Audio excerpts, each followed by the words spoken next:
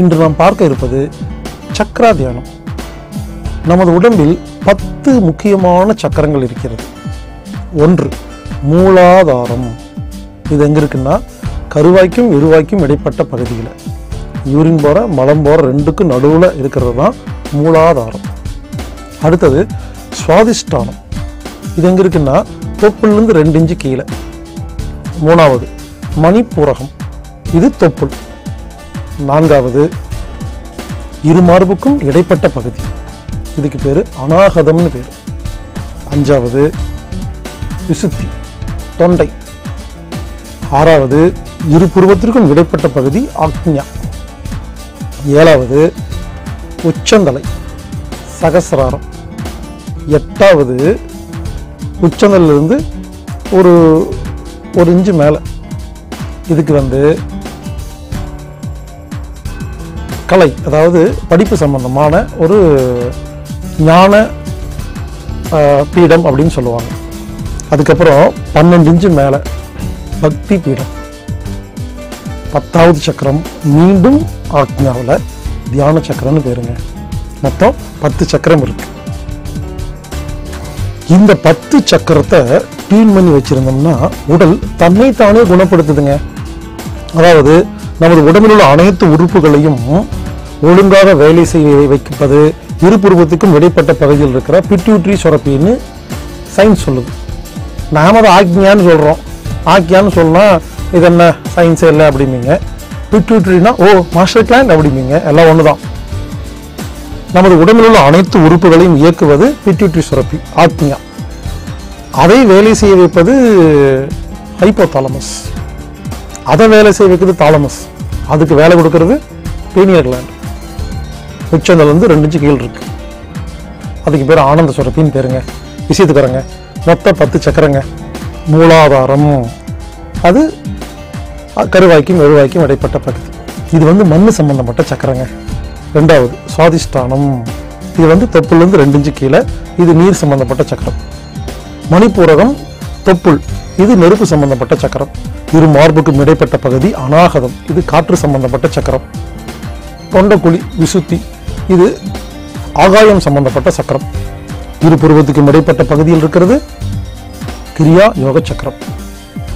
உச்சந்தலில் இருக்கிற சகசிராரங்கிறது கர்ம யோக சக்கரம். 2 இன்ச்சு மேலே ஞான பீடம் ஞான யோக சக்கரம். 12 இன்ச்சு மேலே ஒரு அடிக்கு மேலே இருக்கிறது இறைவன் பீடம் பக்தி யோக சக்கரம். 10வது சக்கரம் மீண்டும் உருவமத்தி. இதற்கு பேர் தியான சக்கரம் பேருங்க. இந்த 10 சக்கரத்தை மனப்பாடம் பண்ணி வச்சுக்கோங்க. வச்சாச்சா? இப்போ பயிற்சி எப்படின்னு சொல்கிறேங்க. நீங்கள் என்ன பண்ணணும், ஒவ்வொரு சக்கரத்துக்கும் ஒரு முத்திரை இருக்குது. அதாவது இங்கே பாருங்கள், சின் முத்திரை இருக்கு இல்லையா? சின் முத்திராவில் 2 கையை வச்சுக்கிட்டு இப்போ என்ன பண்ணணும், அங்கே பாருங்கள், இடது கையை கீழே வச்சு வலது கையை மேலே வச்சு 2 அந்த கட்டை விரலும் லேசாக 2 ஆள்காட்டி விரலும் லேசாக டச் பண்ணிட்டு இருக்கணும். இப்படி தாங்க. இங்கே பாருங்கள், இந்த மாதிரி விரல் மேலே விரல் வைங்க, இடிச்சுக்கும். இவ்வளோதான். வலது கையை மேலே வச்சிங்கன்னா இதுக்கு பேர் பைரவ முத்திரைன்னு பேருங்க. இடது கையை மேலே வச்சிங்கன்னா பைரவி முத்திரைன்னு பேர். ஆண்கள் வலது கையை மேலே வைக்கணும், பெண்கள் இடது கையை மேலே வைக்கணும். இது ஒரு முத்திரை. இந்த முத்திரை தான் முதல் 3 சக்கரத்தில் பிடிக்கணும். அடுத்த 3 சக்கரத்தில் இங்கே பாருங்க, நமஸ்கார முத்திரை. அநாகதம் விசுத்தி ஆக்ஞா. இதுக்கு நமஸ்கார முத்திரை பிடிக்கணும். உச்சந்தலையில் மிருகி முத்திரைங்க பாருங்க, மான் முத்திரை. அதுக்கப்புறம் 1 இன்ச்சு மேலே நமஸ்கார முத்திரை. அதுக்கப்புறம் 12 இன்ச்சு மேலே அங்கேயும் நமஸ்கார முத்திரை பிடிச்சிக்கணுங்க. கடைசியாக அந்த கையை மெதுவாக கொண்டு சின் முத்திராவில் உட்காந்துட்டு புருவ மத்தியில் 10வது சக்கரம் நினைக்கிறேங்க. இதான் பயிற்சி. இந்த பயிற்சி எப்படி பண்ணணும்னு சொல்கிறேன். வழக்கம் போல சமணங்கால் போட்டு உட்காந்துக்கலாம். பத்மாசனம், அர்த்த பத்மாசனம், வஜ்ராசனம் இப்படி உட்காந்துக்கணும். முதுகு நேராக இருக்கணும். உட்காந்தாச்சா? உட்காந்துட்டு இங்கே பாருங்கள், முதல்ல கண்ணை மூடிட்டு இந்த பைரவி முத்திரை. ஆண்களாக இருந்தால் பைரவ, பெண்களாக இருந்தால் பைரவி முத்திரை பிடிச்சிட்டிங்க பாருங்க. மூலாதாரம் சக்கரத்தில் வச்சுட்டு கண்ணை மூடி நாம் என்ன பண்ணணும், ஆ ஊ இம் அப்படின்னு 3 உச்சரிப்புகள் கொடுக்க வேண்டும் பாருங்க. அந்த சக்கரத்தில் வச்சுட்டு மனசு அந்த இடத்துக்கு போயிடணும். அதான் முக்கியம். மனசு அந்த இடத்துக்கு போயிட்டு பாருங்க. மூச்சு காற்று இழுத்துட்டு ஆ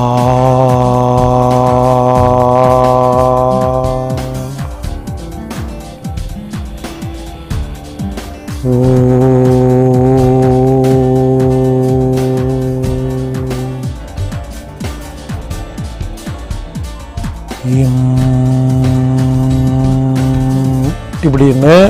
ஒரு சக்கரத்தில் கவனத்தை வச்சு ஆ ஊ இம்னு சொல்லணும்.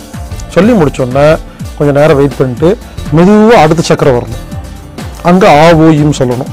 மறுபடியும் அடுத்த சக்கரம் வரணும். ஆ ஊ இம் சொல்லணும். 3 சக்கரம் முடிச்சோடனே முத்திரையை மாற்றிடணும். அநாகதம் ஆ ஊ இம், விசுத்தி ஆ ஊ இம், ஆத்மியா ஆ ஊ இம், மிருகி முத்திரை ஆ ஊ இம். அதுக்கு மேலே உச்சநிலேருந்து 1 இன்ச்சு மேலே வந்து நமஸ்காரம் மேலே கையை வச்சு ஆ ஊ இம். 1 அடி மேலே இறைவன் பீடத்தில் மறுபடியும் நமஸ்காரத்தை மேலே கொண்டே வச்சு ஆ ஊ இம்னு சொல்லணும். சொல்லி முடிச்சுட்டு மெதுவாக கையை எடுத்துகிட்டு வந்து தொடைக்கு மேலே வச்சுக்கிட்டு உருவ மத்தியில் ஆ ஊ இம் சொல்லி அதுக்கப்புறம் ஒரு 2-3 நிமிஷம், ஒரு 5 நிமிஷம் அமைதியாக உட்காந்துருக்கணுங்க. இதுதாங்க சக்கரா தியானம். இந்த சக்கரா தியானம் பண்ணால் என்ன லாபம்னு சொல்கிறேங்க. அதாவது நம்ம உடம்புல எல்லா ஹார்மோன்ஸும் ஒழுங்காக சுரந்தா உடம்பு தன்னைத்தானே குணமாயிருங்க. சில பெண்களுக்கு மீசை முளைக்குது, ஆண்களுக்கு வந்து மார்பு பெருசாகுது, இந்த மாதிரிலாம் சொல்கிறாங்க இல்லைங்களா. மென்சஸ் வந்து ஒழுங்காக வரமாட்டேங்குது, ஆண்மைக்குரிய இருக்குது, இந்த மாதிரி ஏகப்பட்ட வியாதி ஏன் தெரியுமா வருது? எல்லாத்துக்கும் காரணம் உடம்புல ஹார்மோன்ஸ் எல்லாம் மிஸ்மேட்ச், ஒழுங்காக சுரக்கிறதே கிடையாது. இந்த சக்கராதானத்தை ஒழுங்காக பண்ணிட்டு வந்தால் கண்டிப்பாக இந்த சொல்கிறாங்க இல்லையா ஹார்மோன் இன்பேலன்ஸ்னு, அது சரியாயிருங்க. ஒரு பெண்ணாக இருப்பாங்க, ஆணாக இருப்பாங்க. நமக்கு தேவையான எல்லா சுரப்பையும் சுரக்குங்க. சக்கரா தியானம் ஒரு அருமையான தியானம். இதை நீங்கள் இந்த ஆவுன்னு சொன்னோம் இல்லையா, அதுக்கு பொதுவாக ஓம் அப்படிங்கிறதையும் சொல்லலாம். அதாவது நீங்கள் 1 முறை சொல்லலாம், 3 முறை சொல்லலாம், 4 முறை சொல்லலாம். ஆக மொத்தம் 10 சக்கரங்களை நினைக்க வேண்டும். அதில் ஏதாவது ஒரு உச்சரிப்பையை கொடுக்க வேண்டும். கடைசியாக முடிந்தவுடன் கொஞ்சம் நேரம் அமைதியாக உட்கார வேண்டும். முடிந்தவுடன் 2 கைகளை மெதுவாக உரசி கண்ணில் மசாஜ் பண்ணி முதல்ல உள்ளங்கையை பார்க்கணும். இதுவே சக்கரா தியானம். சக்கரா தியானத்தில் நிறைய டைப் இருக்குது. நம்ம பார்த்துருக்கிறது ஒரு வகையான டைப். சக்கரா தியானம் செய்வோம். ஹார்மோன்களை ஒழுங்காக வேலை செய்ய வைத்து நம்ம உடம்புள்ள அனைத்து சுரப்பிகளிலும் ஒழுங்காக வேலை செய்ய வைத்து உடல் தன்னைத்தானே குணப்படுவதற்கு ஏற்பாடு செய்வோமாக.